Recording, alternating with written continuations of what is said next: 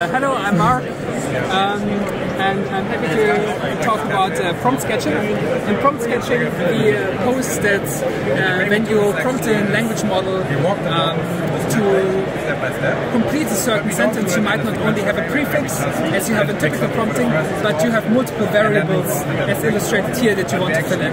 For example, here the language model should fill in all the yellow gaps, knowing that these violet words will appear in between. And now the optimal way to do this would be to maximize the posterior probability of the whole filled-in sequence, but this is not feasible using autoregressive models. So what we do instead is we propose so-called sketch-aware decoders, which change the decoding process to approximately optimize the posterior probability. And if we focus here on this chunk level beam search, we do this by doing beam search on two levels. We first do beam search on a token level for each chunk individually. For example, here decoding first, in this case hopefully an animal that our model will fill in this gap.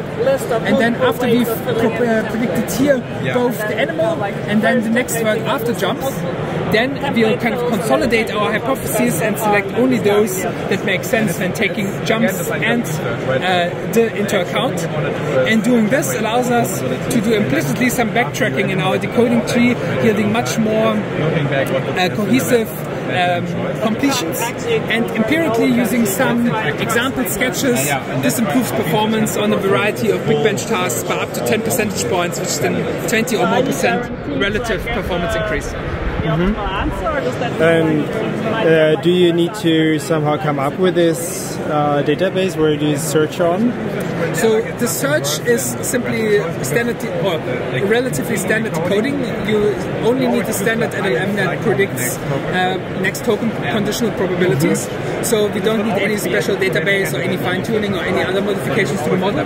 What you do need is now a prompt sketch. Kind of, we have a prompt in a different format. Instead of just having a natural language prefix, we now have this prompt sketch, which includes stopping phrases and basically these variable holds and then these deterministic chunks that will come later.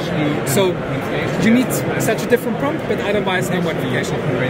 Okay, yeah. I think as a prompt engineer it can become quite useful. So I faced a lot of situations like this where I needed some kind of template, just filling this out basically automatically.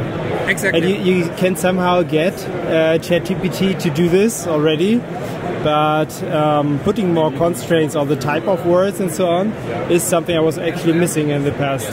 Yeah, we built this on LMQL, which is a language for constraint decoding, which solves some of these problems of decoding individual words or tokens.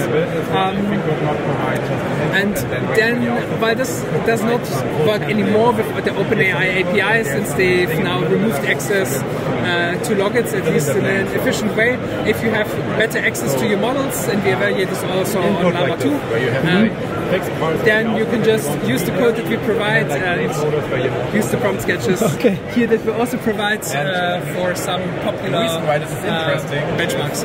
Okay, thank you. You're welcome.